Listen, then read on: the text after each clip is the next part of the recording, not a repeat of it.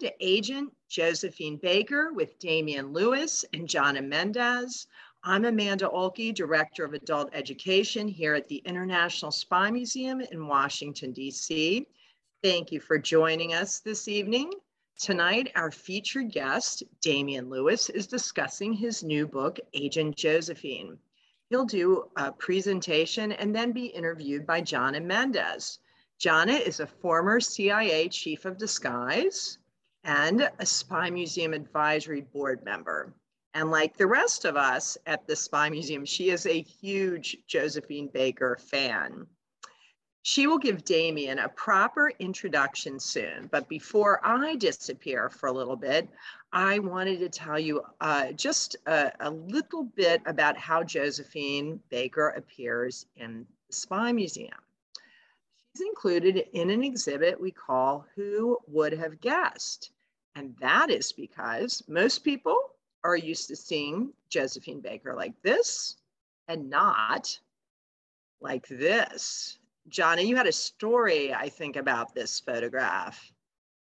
Well, I did. I was in Paris many years ago. I'm trying to come up with the date and I cannot. I had my cameras, my tripods. I was not with Tony, not with my son, so it was earlier. And I was walking by the Luxembourg Gardens. They have a huge wrought iron fence that runs the length of the garden all around it, blocks and blocks. And on that fence were these enormous black and white photos of Josephine Baker in her military uniform. Well, I barely knew about Josephine back then, but you kind of recognize that face. And I thought, what is she doing in a military uniform? I couldn't get it. Of course, I was in France, and I don't speak enough French to ask the questions. So it was really when I came home from that trip that I looked her up and then started kind of reading all the books. And I think I gave you, Amanda, a whole bunch of that stuff. I know I have them all. So we're gonna learn a lot more about this today. So in our exhibit, we include a bit of vintage Josephine Baker sheet music, and that is to tell the story of how she concealed intelligence that she had collected, written in invisible ink and secreted among these musical notes during World War II. And I am incredibly excited to learn more about her spy craft from Damien this evening. So I'm going to turn this over to Jonna to do a proper introduction of Damien. Well, Damien Lewis, it's just a pleasure to be able to do this program with you. I received the book maybe a month ago and took my sweet time reading it because I really loved the story so much. I thought I knew the story of Josephine Baker. And as I mentioned to you before we began, all I really knew was the outer wrapping of the story. What you're delivering to us in this book, Agent Josephine, is the heart of the matter. And I mean the heart in all of its configurations. The fact that she loved France so much, the fact that her espionage career was born out of just tragic hardships back in America, in St. Louis, racial strife, and she was never accepted as an entertainer in America. Went to Europe, they loved her, and then off she went into this career that was just such a pleasure to read about. I can't thank you enough for writing the book. I can't tell you how much admiration I have for you from finding these only recently declassified materials in France, in French, during a pandemic. I'd say it's really a job very well done. And I can't wait to hear you talk about your book. So welcome. Thank you very much. Really appreciate it. What a wonderful introduction. One thing I'd ask, actually, my watch broke down yesterday, very unprofessional. So when I hit the 30 minutes mark, can you just give me a shout, warn me, and I'll stop? Is that okay? Yes. Yeah. So the story of Agent Josephine and her war opens just prior to the outbreak of war in 1939. And it basically, the story begins with a bulletproof Rolls-Royce driving through the streets of Paris. And in the rear of the chauffeur-driven vehicle is Commander Wilfred Biffy Dunderdale, who was the Secret Intelligence Service, so London's spy master in Paris, long-standing, legendary figure. In fact, a very good friend of Ian Fleming, also a spy during the war, who was, of course, the future creator of James Bond, the James Bond spy series. And Dunderdale is one of the models for James Bond, amazingly. And Dunderdale is on this mission to drive to the headquarters of the Deuxième Bureau. The Deuxième Bureau is the French counter-espionage service in Paris. And he has on his person proof that the foremost French traitor prior to the war, prior to the outbreak of war, is passing crucial intelligence to the Germans, to the German Abwehr, so the German Foreign Intelligence Service. And the Secret Intelligence Service in London have been intercepting these documents that he's been sending. And he's taking another batch to the Deuxième Bureau to alert them to the depths of this man's treachery, which basically pertains to the French fleet. The French fleet at that time being the fourth most powerful in the world. So this is very serious business. When he arrives at the Deuxième Bureau headquarters, he meets Colonel Paul Pellol, the head of the German desk at the Deuxième Bureau, and also his deputy, Jacques Abte, a long-standing French agent. And the problem with trying to track down this standout traitor who's sending us material from Paris is that he is signing off on his missives only with the letter A. They presume that is the first initial of his surname, but they have no proof. And the breakthrough comes when the man known as A sends an alert to the Abwehr saying that he will meet them in Brussels with two suitcases stuffed full of top secret French intelligence to hand over. And when they find out the date of the meeting, Colonel Pellol gets all of the hotel registration cards from Brussels for that weekend, and they painstakingly go through them all, and they find out that one man has registered in Brussels for that weekend under the name of Henri Aubert, who actually declares on his hotel registration form that he's an officer in the French Navy. They in due course arrest Aubert, and they catch him in the cabin of his warship, copying out the top secret French naval codes to send to the Abwehr, the last chapter of his treachery. Aubert is made to confess, and he's been betraying the French military and the Allies per se for money, for very generous payments from the Abwehr. And so what the Deuxième Bureau and Dunderdale decide to do is, rather than simply stopping the flow of intelligence, they decide to insert themselves in Aubert's place, pretend to still be him, and send the Abwehr false intelligence as a sting operation, and crucially to receive in exchange the payments that the Abwehr are sending, because the Deuxième Bureau is building up a slush fund, a secret fund of cash for the trouble they know that is coming, because the British and French intelligence services, working very closely together prior to the war, they knew that when Nazi Germany invaded, that France would fall. They had no doubt that France could not stand against the onslaught. And at that stage, the French intelligence service would have to go underground, and it would need secret funds.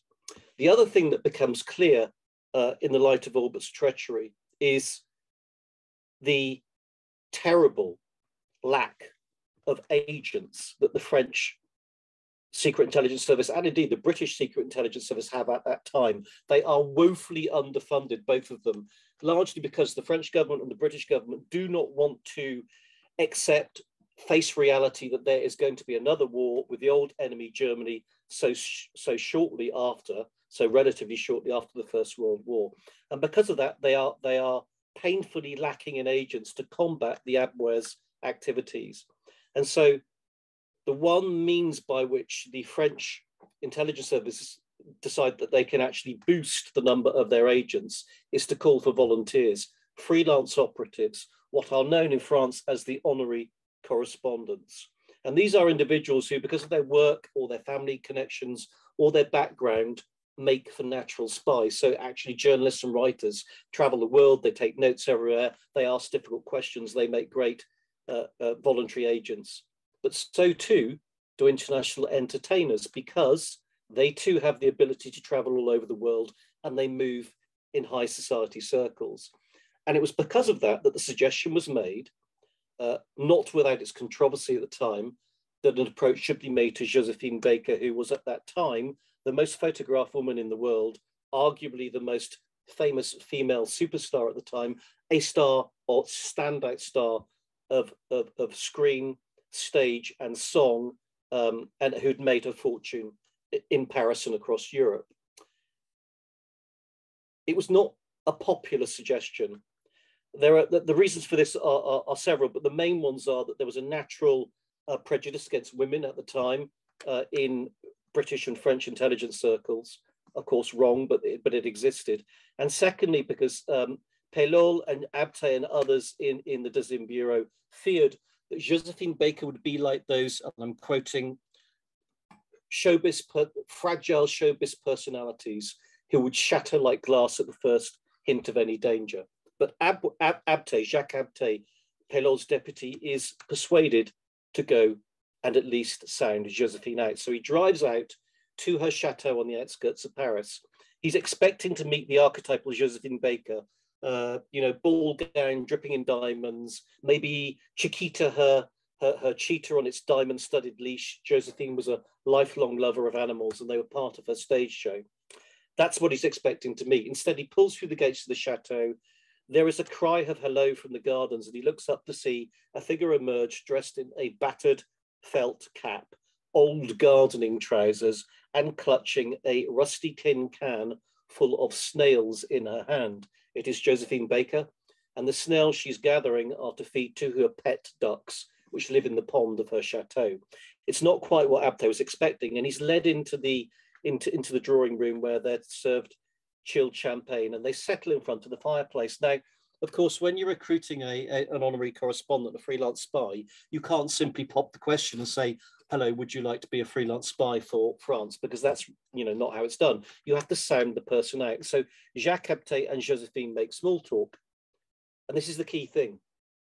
Very quickly, Abte realizes something quite extraordinary. The point is this: Josephine Baker had this incredible, almost unique ability to reach out from the stage when she was performing and touch every individual in the audience personally, as if she was performing specifically for him or for her. It was a magical quality that very, very few performers possess. In fact, Jean-Pierre Reggiori, who was one of her dance partners, who lives in New York, lovely man, explained to me what it was like to stand in that presence, that magnetic, amazing presence. Jacques Abte, Josephine Baker's would-be recruiter at the Deuxième Bureau, is being treated to an up-close and personal episode of that magnetic quality that Josephine has, and he is awestruck, and he thinks to himself, if we can harness that quality, that ability to seduce and impress and touch, reach out and touch, just by her magnetic quality, she will be a world-beating spy. And so he pops the question to her, Josephine, would you be willing to spy for France as an honorary correspondent? And she says, and again, I'm paraphrasing, words to the effect, France has made me all that I am, and I will give this country my life if I have to. Why does she have those sentiments? Because Josephine left America, age 19, sailed for France with a heart in her mouth, because this was a leap into the unknown, because she had suffered prejudice in the United States, and she just couldn't make it as a standout performer in the country of her birth. And Paris and France and Europe had embraced her, and she had grown wings and been allowed to fly. And so the very idea to Josephine that this freedom, this ability to be who she wants to be, is suddenly going to be taken from her by the onslaught, the march of Nazism and the evils and the prejudice that it espoused. And not only that, but the rest of the free world would be threatened by the same. Where could she flee to if that happened? So she has no choice but to stand and fight. So when she's offered this opportunity, Josephine embraces it with both hands. Jacques Abte sets her a first mission, and it's to find out the intentions of the Italians should war be declared, as everyone knows it will be. Will they join Berlin? Will they join the Nazis in the Axis powers? Nobody knows, but the Allies want to be sure. Very quickly, Josephine, who has very high-level connections within the Italian embassy in Paris, finds out that material, that information. She seduces, possibly physically, certainly intellectually, one of the military attaches in the Italian embassy and finds out those details. She passes them on to Abte. It's passed right up the chain to top leaders in France and in Britain, and everybody is suitably impressed. But very quickly, of course, the forces of Nazi Germany invade France. And by June 1940, Paris is set to fall. I can't stress enough how rapid the fall of France is. The Deuxième Bureau and the French and the British Secret Intelligence Service, they knew France wouldn't stand, but no one believed in their wildest nightmares that it would fall within a matter of days. It's unprecedented, and everybody is so ill prepared that by the time the Deuxième Bureau have loaded their precious files onto a convoy of trucks to try and rush them south out of Paris to somewhere of safety to re-establish the Secret Intelligence Service, everything is in chaos. The roads are flooded with refugees, and they are terrified that all the files are going to get seized by the Nazis, with the consequences you can imagine. All their agents would be exposed. What does Josephine do? Well, there's a queue of Americans at the American embassy in Paris getting stamps in their passports and visas to travel back to America. They are citizens of a neutral nation, and they are traveling home to safety. And why not? Does Josephine join them? Does she? How? Josephine gets in a car, her Delage motor car, crams it full of refugees and other assorted would-be resistance, and she travels south to the Château de Milon in the Dordogne area of France, which she's rented just shortly before the war. This 14th century chateau, unbelievably beautiful building, becomes the headquarters of the resistance that she then begins to organize. But what nobody knows is how to resist, how to fight back, because no one's had the time or the wherewithal to plan for this, or to stash arms, or to build a shadow intelligence service. And to give you an idea of how cataclysmic was the fall of France for the intelligence services in Britain and in France, when France fell, London had not a single spy or source left in France. It was completely blinded. And that was the birth, really, of Josephine's first and one of her standout, absolutely standout intelligence missions of the war. So summer 1940, Colonel Paul Pellol and Jacques Abte, they realize that they have to gather intelligence in an underground fashion, and they are doing so very effectively. They're finding out where the Luftwaffe air bases are, which will fly the Battle of Britain and the Blitz. They're finding out, they're getting photographs of the invasion craft, which are gathering to invade Britain. They got plans for the Nazis to invade Ireland and Gibraltar. They have gathered reams of intelligence, but they have no way at all of getting it to Britain. There are no wireless sets, there are no couriers, there are no agents with contact to London. But Josephine has the ability to travel. And when Josephine Baker, the star, travels, she does so with her huge tour trunks, dozens of them, stuffed full of her tour costumes, all the paraphernalia for the stage, but also her musical score sheets. And on those can be transcribed in invisible ink the secret intelligence that the French underground intelligence service has gathered. Some of the material will have to be sent as raw intelligence, photographs and documents, because it cannot be transcribed. You know, London needs to see the photographs of the invasion craft, for example. But if Josephine can hide all this material in her tour trunks, surely she can get it through. It's exactly the mission that is planned. Jacques Abte travels to Château de Milon, and he suggests to Josephine that this is exactly what they need to do. And of course, Josephine steps forward and she says, look, she said, I've got fantastic contacts in Lisbon, the capital of Portugal. I can organize a series of shows, bona fide proper shows with posters pasted all around the streets of Lisbon. Josephine is traveling to Lisbon, a neutral country, to perform and entertain. People still needed to be entertained in the war. And in Lisbon, in the British embassy, was a cell of the British Secret Intelligence Service. I'm sure there still is. And so if they could get the documents into the hands of that cell, from there they could be flown by the regular BOAC flights to London. That would be the route to get them there. But to do so, they would have to travel across France, cross the border into Spain, run numerous customs and Gestapo checkpoints to eventually get all of that material to Lisbon. They set out in October 1940, so just a matter of months after the fall of France. They are carrying all of the intelligence gathered by the underground French intelligence service since the fall of France in June 1940. That can't be stressed enough. This is war-winning material.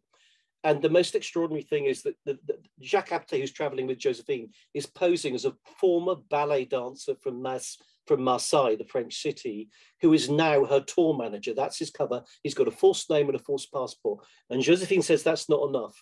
In your passport, I'm going to get stamped through my contacts, accompanying Josephine Baker as her tour manager. So you've got an extra layer of cover.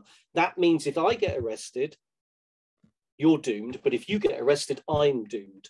And as Josephine Baker is so instantly recognizable, I can't have a false passport. I can't have a cover. My only cloak and my only dagger is myself acting as Josephine the performer. That is the only armor that I will have to see me through. And that's exactly what she does.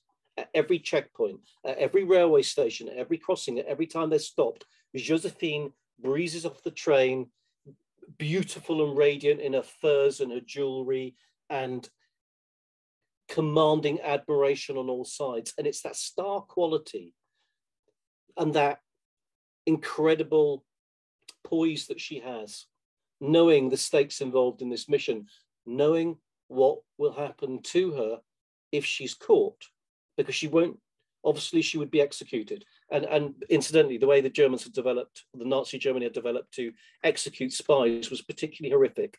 They would behead them face up, looking into the guillotine rather than the other way around. But before being executed, terrible things would happen to a spy like Josephine of course. She knows that, yet she breezes through all those checkpoints, all those Gestapo points, all the customs checks, absolutely unperturbed, and they get all of that material through to Lisbon. 40 files worth of intelligence are delivered to the British Embassy and are rushed by plane to London, whereupon Wilfred Biffy Dunderdale, of course, receives them and telegraphs Lisbon to tell them both that he is absolutely delighted with what they have sent him. But now comes this kind of sting in the tail. Josephine and Jack were determined to travel to London on that same BOAC flight to meet with General de Gaulle, the leader of the Free French, who has inspired them via his speeches over the summer to resist. And Dunderdale says, do not come. We need you back in France. And we need you back in France because you have re-established the pipeline of intelligence, the flow from the underground French intelligence service to the secret intelligence service in London. We need you to go back and make that pipeline flow. That is the key thing you can do. That's your key task. And so Jacques Apte says, you know, to Josephine, one of us needs to return, and she volunteers to go herself. And so she departs on her first solo intelligence mission, leaving Jacques Apte to remain in Lisbon, to liaise with Dunderdale, and to kind of put the bigger picture plan together of how the pipeline will work. She returns to France, to Marseille, the city, the port city on the Mediterranean. She links up with Colonel Paylol, and Paylol says, obviously he's overjoyed at the success of their mission. He is overjoyed that the flow of intelligence to the secret intelligence service in London can be re-established. But he says to Josephine, you must perform. He says, you must put on a show here in France, because Josephine has vowed never to sing or to dance in France while there's still a Nazi remaining on French soil. And Paylol says, you cannot take that standpoint, because although I appreciate the reason, you know, your values and your reasons for doing so, he says you have to perform, because your performance is your cloak and your dagger is your cover. And if you don't perform, you are being exposed. And he says you also have to perform because Josephine had vowed never to get paid for any of the intelligence work she did throughout the war. And Pelot says you will run out of funds. And so Josephine agrees to put on a comic opera called La Creole that winter, so the winter of 1940 in Marseille. And it's one of the things that kind of struck me again and again about Josephine's story throughout the war. And she is a standout spy for the duration of the war, so right the way through to the liberation of France and then the march into Germany. And the one thing that struck me time and time again was how she was unbreakable and undaunted and unbending.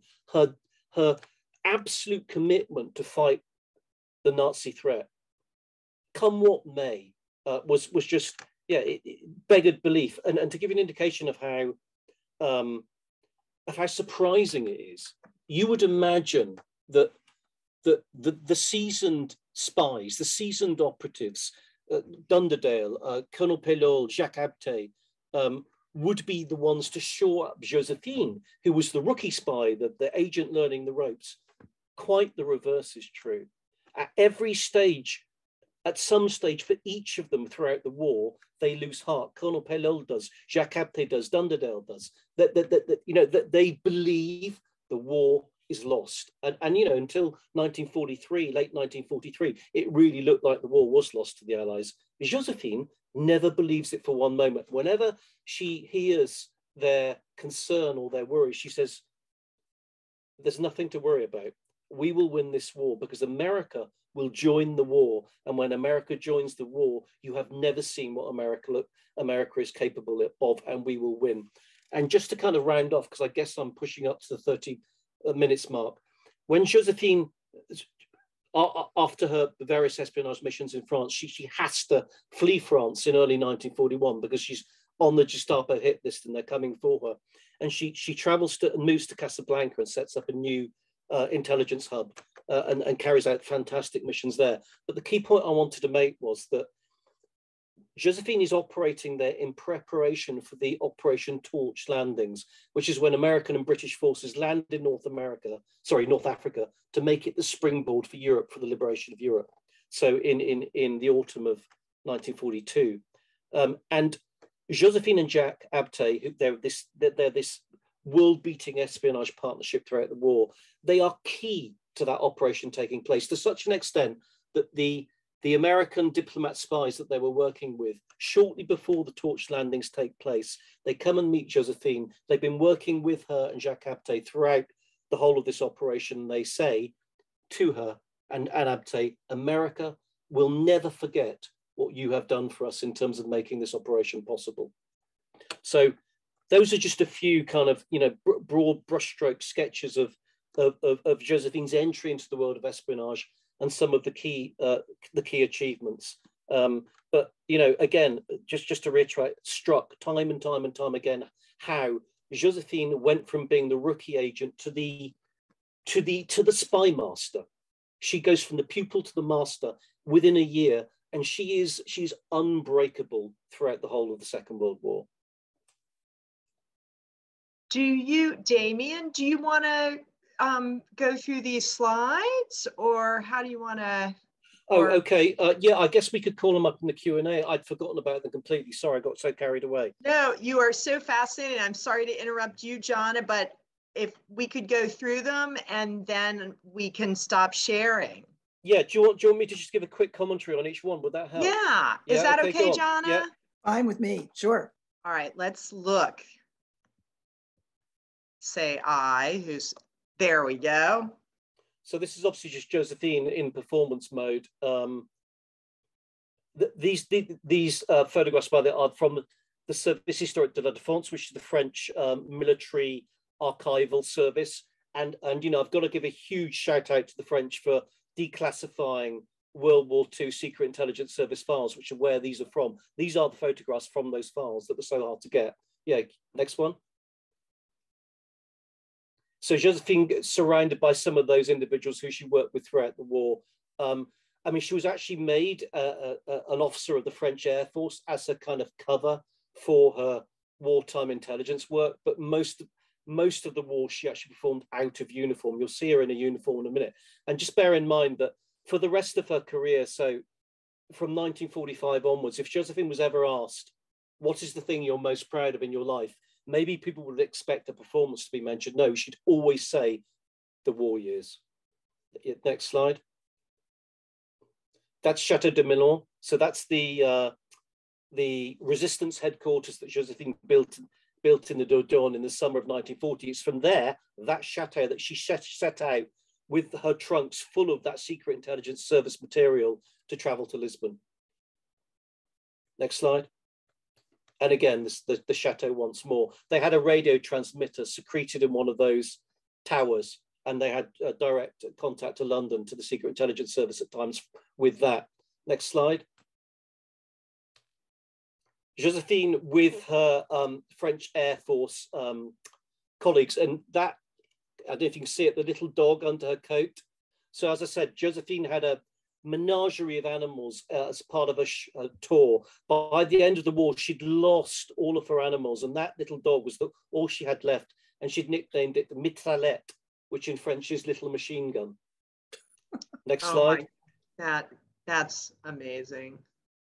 So Josephine with Dumesnil Guillet, who was her recruiter into the Women's Auxiliary Air Force, a standout war hero herself, who became one of Josephine's greatest champions after the war. So when they were fighting to get Josephine the Légion d'honneur, which was a real fight, by the way, and should not have been, but was, Dumesnil Guillet was Commander Guillet was a real champion for Josephine. She knew what she had achieved during the war. Next slide, please. And that's again Josephine with her little dog Mitraillette. And actually, this is the only animal she returned to France in just after D-Day, and then she advanced with the troops at the front line, performing for the troops right the way through to the liberation of Germany. Next slide. Josephine performing. So this is North Africa performing for some of the troops. So she doubled towards the end of the war as a performer, but also gathering intelligence at the same time. Next slide, or that may be it. Yeah, and then the journal of the unit she served for. The reason this is in there is because she actually survives a plane crash at sea when she's traveling back to France during the liberation of France from North Africa, believed to be sabotage. The plane loses both of its engines. It has to crash land in the sea. It's recorded. The story is recorded in that journal, and luckily Josephine and the crew survive. I think that's it. Is it? Yeah. That is it. Over to you, Jonna. That was wonderful. I could keep listening for a considerable amount of time. I would like to ask you how you first got interested in her story. Where did you begin with this researcher's curiosity about this incredible woman? What piqued your interest initially? It's probably about 10 years ago, and it was just a little tiny snippet that I picked up. I can't remember, on the internet, Facebook even maybe, that Josephine Baker was a spy. And I thought to myself, that is not possible, because Josephine Baker was this incredibly well-known, high-profile performer. How could she possibly have served as an agent of the shadows? It just seemed, kind of preposterous. And so I started kind of digging from there. And then really by serendipity, my father lives in France. He sold our very modest home in England and bought a 14th century chateau in France, completely derelict. It had cattle living in it many years ago, and he renovated it. This was his retirement project. And because he loves chateaus, he goes to visit chateaus all the time. And he went to Josephine Baker's chateau to see the chateau, not knowing her story. And then he called me afterwards and said, there is this story about this lady who served as a spy during the war. You must come and look. I said, well, I've been researching that story for years. And yeah, I mean, so I then went over and went with my father and my stepmother to the chateau. And that was the crossing of the Rubicon. The story had to be told. Fascinating. Well, after the war, she adopted, a dozen international children and positioned them at that chateau and raised them. That was her rainbow tribe. And it became, I think, a very interesting place for a lot of people to stop and take a look at her view of how the world might be with all the races, all the religions, all in one place. I would want to ask you if you would agree with me that it was partly due to her very rough upbringing in East St. Louis, where they had a race riot where 39 people were killed. She grew up in the poorest part of the city. She was, as you pointed out, it was impossible for her to have a career there. Then she goes to Europe and discovers that that sort of prejudice doesn't exist in Europe. And then here came the Nazis, so prejudiced against not just Blacks, but Jews. They had a long list of people that they were wanting to get rid of. Do you think it was that piece of her personality that formed this incredible backbone that she demonstrated through the war? How do you put that together? Yeah, no, you're absolutely right. Look, Josephine was a tough cookie. Okay, she was a street fighter. You know, when she grew up, barefoot going to school, you know, scavenging coal from the locomotives to throwing it down to a street gang to, you know, fuel their homes. You know, she grew up fighting. She grew up strong, and she'd had it tough. And, you know, she was forged in fire. And that meant that, you know, freedom and opportunity and the ability to be who she could be meant so much more to her, you could argue, than to someone who was born to it or someone who had it easy. So you can imagine what it was like for her when the Nazis won, made her, identified her personally as an enemy of the Nazi state, put her on the front of one of Joseph Goebbels' leaflets as epitomizing everything the Nazi regime stood against, and then threatened to invade her adopted home, but also subjugate the whole world to their credo basically of hatred and prejudice. You know, yeah, she had fighting in her soul, in her heart and her soul. And she, you know, a lot of people have asked me, have read the book, because she ruined her health in the war. She lost her health completely because of the stress of repeated missions. And a lot of people have said to me, look, after the first year or the first 2 years, she'd done so much. Why did she not then say, I'm exhausted, I need to go back to America? She never once stepped away. She didn't even imagine for one moment that it was appropriate to do so. And, you know, I don't know if you asked yourself this reading the book. I'd be curious to know if you did, because so many times I had to ask myself, would I have had the courage? Would I have had the courage? If I was an American, you know, superstar in Paris at that time, would I have had the courage to stay and fight? Jonna would have. Well, you know, I would make the case that she didn't stop there, because it was, when was it? When was in the 60s, when Martin Luther King was standing on the mall giving his speech. Josephine Baker was standing behind him. She got involved in the civil rights movement in America. Could you consider that to be a little continuation of what she was fighting for in Europe, perhaps? Absolutely. Again, you've hit the nail on the head. Look, before the war, she was this global superstar, you know, and rightfully so, but she wasn't, how can you put it, a woman of gravitas. Maybe she hadn't found her mojo. She didn't know her calling. The war was the watershed. You know, the watershed moment actually was when, do you remember in the book where she's asked in 1943, late 1943, by all the American generals, would you please perform for the American troops freshly landed in North Africa? And she goes to perform and she sees they're segregated.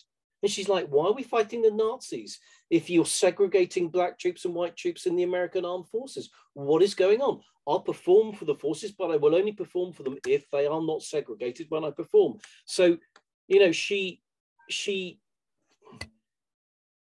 the cause she took up and the stand she made in the war became the springboard for all her civil rights work, you know, afterwards. And as you rightly say, you know, not just speaking alongside Martin Luther King, but when he was assassinated, she was invited to actually lead the movement in the States. Right. You know, she was a woman of incredible substance, you know, post-war. And most people know none of this. They only know that she was, you know, this incredible Beyonce of her time. One more point, though, I think at the end, after the war, after all of that, she went back to Paris and she reconstituted her show, and she did a final performance at a theater called the Bobino. That's right, yeah. where she had started. And my understanding is that she just brought down the house. She had all of these newspaper reviews, each one more laudatory than the one before. And she was the last day of her life in her hotel room, surrounded by these fabulous newspaper reviews of her last performance, as it turned out. And that was the end of her life right then. Yeah, amazing, absolutely. Amazing ending. Absolutely. And, you know, she was asked several times, you know, by the French media during that show, which was an absolute, you know, she bought the house down. Yeah. And she was asked several times, what are you most proud? Because it was a 50-year retrospective, and what are you most proud of? And it was the war years. The war years featured in the show. She had a Jeep she brought onto stage, reminiscent of the Jeep she drove, you know, throughout North Africa. So yeah, she went out as she always, you know, said she would do. She went out singing and dancing. It's an amazing story. It's just an amazing story. I'm so thrilled that your book is going to open her story up to a huge audience that should read it and will read it. And you know, we may never be able to remember when Josephine wasn't known as this hero, this heroic woman who was undercover, but was hiding in plain sight, as Tony Mendez would say. Her cover was being out in front, not in the shadows, not trying to blend in, but taking that personality of hers and using it in the most amazing way possible. Absolutely. You're absolutely right. Yeah, hiding in plain sight. That's what she did. Spectacularly, with her Chiquita on a leash. What a woman. Well, thank you for the book. I'll be looking through it more than once in the weeks to come. And you've written something that will last. Thank you. I really appreciate it. Really appreciate it.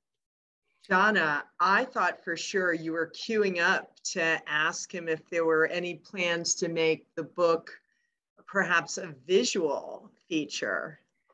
Well, you know, having gone through that process as we did, and knowing that it's kind of fits and starts, and you think yes, and then maybe, and then, oh, it's yes again. And I'm almost afraid to ask, but it's such a mesmerizing story that I will ask. Are they going to put this on film? Yeah, so there is there's a streaming series being developed based upon the wartime story and the book. And you know what's great about it is this is the wartime spying heroic Josephine. That's what's lovely about it. You know, it's the story that needs to be told. You know, I'm sure it'll be told in the right way. Janelle Monáe, the well-known singer and actress, is committed. She's signed up to play Josephine, and you know she's always been a fan of Josephine. So it's a great tie-up. You know, it's very exciting, and if we can, you know, if we can make this happen, and people can see Josephine as she really was. I mean, that's the other thing. You know, she never really spoke about this. Not really, not in any depth, not what she did in the war. She was immensely proud of it, but she never spoke about it. And you know as well as I do, that's because you were a secret intelligence service agent. You don't ever talk about it. And so she went to her grave with these secrets. So if we can now bring the story out, you know, when it's safe to do so, you know, and showcase her as she really was at that time, wouldn't that be a wonderful thing? Wouldn't that be a wonderful thing? You know, we haven't talked about the honors that she was given and the funeral. It was just kind of unprecedented in Paris for an American citizen and a woman and someone from the war to be interred in the Pantheon, for instance, and to be honored, just all kinds of medals. And I don't remember the names of the medals, but I know she had a lot of them. Yeah, no, I mean, she won the Croix de Guerre, across the War Cross with Palm, and the French Resistance Medal. I mean, de Gaulle, personally, made sure she got those. But she eventually got the Légion d'honneur, which is the highest French decoration you can get for valor or civil service. But it took a long time. And I mentioned Dumas-Gillet, the lady who recruited her into the French Women's Auxiliary Air Force. Dumas-Gillet and others had to really fight to get Josephine that medal.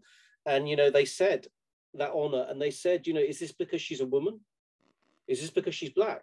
Come on, guys. It was not until 1957 they finally got it through. It was refused time and time again. And then, of course, very recently in the last year, she was elevated to the French Pantheon, in which there are, I think, 85 individuals and only 5 or 6 women now, Josephine being one of them. That's the highest honor possible in the French nation.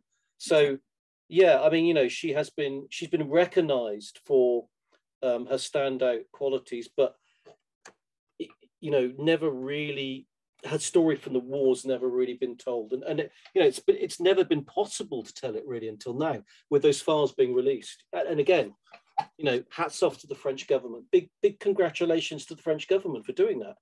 Releasing those secret intelligence service files from the war. That's an amazing thing to have done.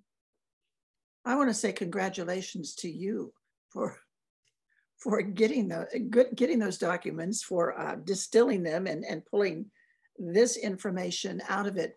How difficult was it for you to track down the documents? I mean, this is the nitty gritty of these espionage operations. Plus, there's a little bit of a story in this book about an incredible romance.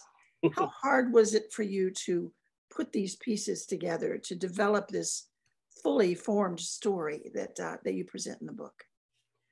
It was unusually challenging, and I mean, just as a practical. So the French government released those files only in the last 18 months, 2 years, and so they did so right in the midst of COVID, and so I couldn't go to France, so I had to use a French researcher, and that I sent her, God bless her, to the French archives maybe a dozen times, and each time she'd come back and she'd have to digitize and email me the files, and I'd say, actually, Laurence, that's not the right file, can you go back? And so she really, really doggedly searched and searched, and eventually we found the right files, which they weren't trying to hide them. It was just COVID and lockdown. You had to book a long time in advance. It was just difficult to get them. But so that was one challenge. But the other really significant challenge, and one I didn't expect, you'll appreciate this. People had told the story of their espionage during the war on some levels, in some depth, but they're told stories with deliberate obfuscations and deliberate contortions of the truth to hide what really happened. Because in the Second World War, France was occupied. Brother was pitted against sister. Brother against brother, wife against husband, village against village, because there were collaborators, there were secret agents, there were people with the resistance, and those difficult traumas exist to this day in France. And so a lot of the stories that have been told were told to disguise what really happened. And then you'll appreciate this, you've read the book.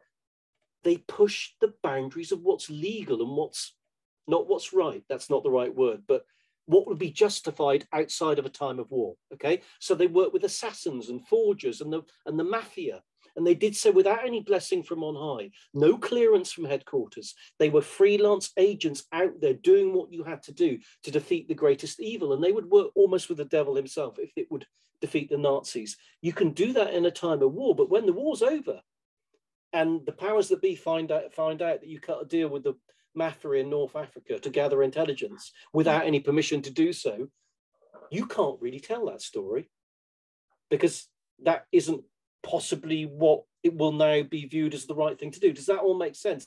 So sifting the fact from fiction, and that was quite a challenge. Yeah, quite a challenge, I have to say.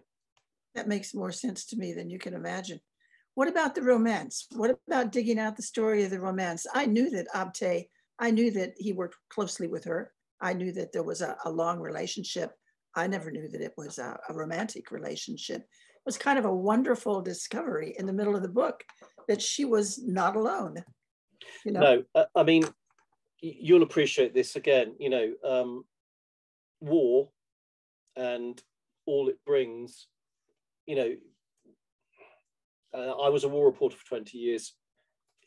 You get thrust into situations where very, very deep and meaningful relationships develop almost overnight because you're in extremis.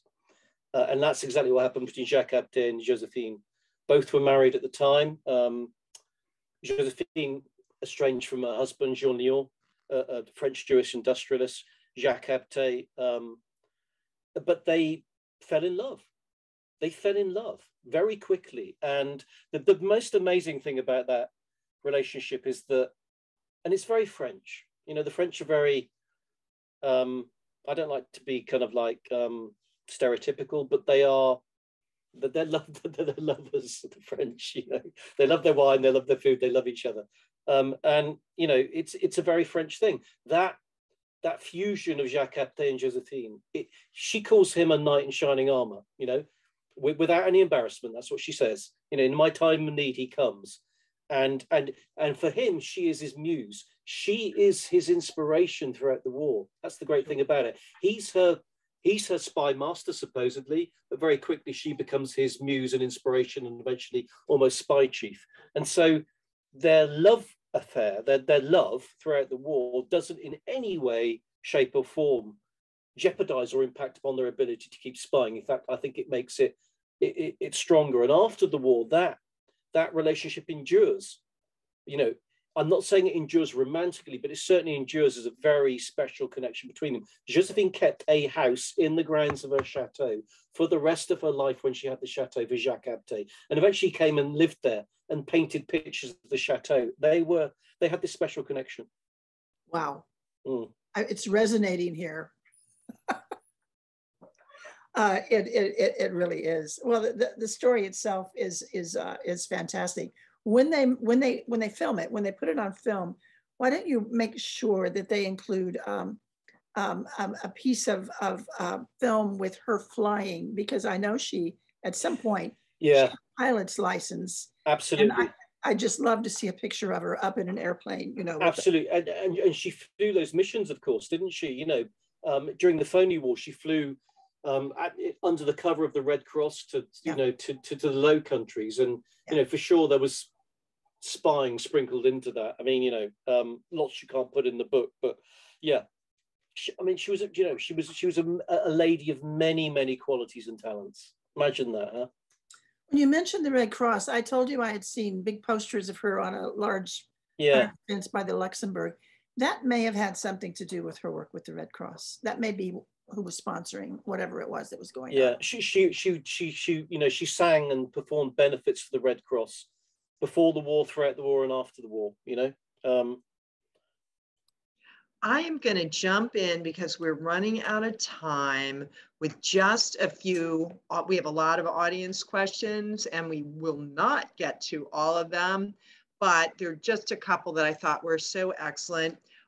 Someone wants to know what service did she report to? SIS, MI6, SOE, or was she a special case above the bureaucracy?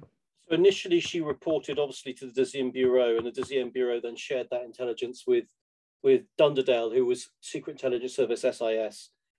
Once France fell and then, the French intelligence service went underground, she basically reported to London, to the Secret Intelligence Service. And then when she moved to North Africa, she then also became a spy for America. So she was then reporting via the American diplomat spies in North Africa to London and then on to Washington. So hence she was a spy for France, Britain, and America. Just incredible. Someone asked about how did she evade capture while giving performances in occupied France? So when she performed La Créole, which was in December 1940, she had to cut her show short by 3 weeks because the Gestapo had obviously uncovered her clandestine role, and Pelol warned her they were coming for her. So she only gave that one performance in occupied France, had to cut it short, and then had to flee to Vichy France, so French North Africa. But, you know, she was hunted and stalked the whole time. And actually, part of the way she avoided capture was because of her stardom, you know, because, you know, it would be very hard to drag Josephine Baker into a Gestapo basement and make her disappear. It was that kind of bluff and front. Yeah. Was that hiding in plain sight part of it? She was untouchable. Yeah. Also, people are interested, you know, we know about her rainbow tribe, all her children. Did you by any chance get to interview any of them, Damien, or? I've been in touch with them, yeah. I mean, again, it seems strange. The focus of my book is purely the war years. I mean, that's what I set out to do, because that's the part of the story which is unknown. And actually, personally, I think it's the most incredible and compelling part of her story. She didn't really talk to anyone about it that much, not even those in her family. So, you know, it's tough to get any insight into that side of her story from anyone who was part of her family, or the only people who could give you any more insight would be the agent she served alongside. So I've had huge help from all the families of the Pelol's family, Colonel Remy's family, Jacques Abte and his children, and all the rest of it. Those are the sources of insight. But even, you know, even they have said, you know, to me, having read the book, you know, there's so much in here we had no idea about. And that's, again, because, you know, the archives are the key. And just as one example, again, you know, when I was researching, so the Dunderdale connection was only possible to prove categorically because of the French government releasing the files, which identified Dunderdale as being her London spy chief. And then the man who holds Dunderdale's private family archive, a chap called Paul Biddle, who lives in America, reached out to me. Somehow he found out what I was doing, said, I've got all Dunderdale's archive, including all his materials from the war, from before the war. Would you like to have access to it? So again, you know, all of that stuff never before seen the light of day, and priceless in terms of the research. So you couldn't tell the story without it. Amanda, back to that question about her kids. There is a restaurant in New York City called Chez Josephine. There is, yeah. And it was run by. It was, yeah, absolutely. I don't know if it still is, but I went there when he was running it. Yeah. And it was pictures, huge paintings of her, someone playing on the piano, her recipes that she served in her club in Paris. And it was American food. It was like fried chicken. You could get fried chicken if you went to Josephine's restaurant in Paris. It was very cool. Yeah, Jonna, the restaurant. Go on. Go on. What? I was going to say, Jonna and I have been hatching a plot for many years to have a special dinner there for spy enthusiasts. So please flood our inboxes if that appeals to anybody who's listening. What were you going to say, Damien? No, I was going to say the restaurant's still there, and it's unfortunately the chap who ran it has passed away a few years ago, but it's still there and vibrant and still celebrates her memory, as you know. So yeah, a must. In fact, I got Jean-Pierre Regiori, her former dance partner, to take a photograph of the book, Agent Josephine, at Josephine's, you know, Chez Josephine in the restaurant itself, because I just thought that would be a really lovely, because he lives in New York, so yeah. They should put stacks of them by the cash register, so that after, you know, after your Brown Betty dessert, you can buy a book. Yeah, that'd be great. Well, I am sad to say that we need to wrap up. This has been so amazing, Damien and Jonna. Your passion for Josephine shines through, and your deep knowledge of what Josephine did, because you've done the work yourself. It really was an incomparable conversation, and I can't thank you guys both enough, and Damien for staying up so late for us. And our next program is on Thursday, August 11th at noon Eastern. It's Spy Chat with Chris Costa and Gina Bennett. So we can learn, hear from a current woman in intelligence. Not that you're not current, Jonna. Please check. You are. I thought that doesn't sound good. But please check our website to register for this or any of the other programs we have for youth or adults. And if you enjoyed the program, as always, please help to continue to allow us to hold these for free and bring them to you. And our donors support the Spy Museum all year. So we really appreciate that. And thank you both so much. Damien, it was an honor. Thank you. Likewise. Absolutely fantastic. Thank you very much, guys. Thanks. Cheers to Josephine, right, Jonna? Absolutely. I'm going to go have a glass of wine right now. Good night, everyone. Take care. Good night. Good night.